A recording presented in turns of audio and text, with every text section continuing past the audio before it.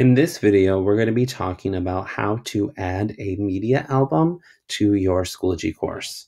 So once you're in your Schoology course, you're going to go up to Add Materials and click on it. Then you're going to scroll down until you get to Add Media Album. Now, once this new screen opens, you'll notice it says Title. So you're going to pick a title for this album. I'm going to pick fourth grade memories. I can also add in a description if I would like. And then there's other options down here. So if I want to individually assign this to certain students, right now it'll be published as soon as I create it, but I could click it off so that students couldn't see it. You can also allow or disable comments on each of the individual media things that you place into your media album. I can also allow just the instructor to post to the media albums, or I can allow for students and instructors to add media. So I can toggle back and forth for that. And then I can also upload this to multiple courses with this option. Once I have those options picked the way I want them, I'm going to click Create. And then you're going to see this new screen where you're going to click on the Attach Files button.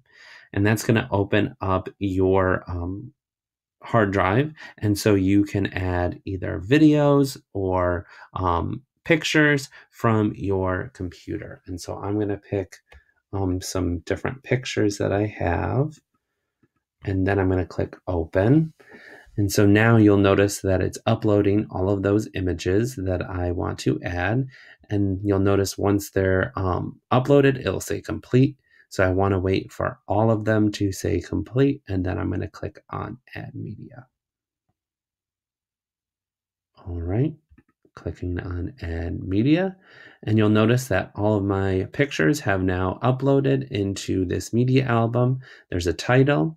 I can click up here to add captions, but you'll notice that does go away after a couple of seconds. So if you come over here to the settings gear and click on it, you can edit your media, and that will allow you to add captions, or you can even delete those images. And all you have to do is at the bottom is make sure you save when you add those captions.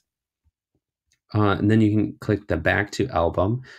There's other settings. So if you want to change the name of the album, or you wanted to add that description like before, you can click here. You can unpublish it. You can push it into a folder that you've already created. You can copy it to other courses from this section. You can save it to your resources so that you can have it for other courses you may create later, or you can delete the album. And then the other option is that you can add more media, and that's going to open up that same screen that we had before, and you can attach pictures directly from your computer from there, or videos. All right, so I'm going to cancel, and then you can go back, and you'll notice that it has this nice picture icon that shows that this is a media album. I hope you enjoyed this short tutorial on how to add a media album to your Schoology course.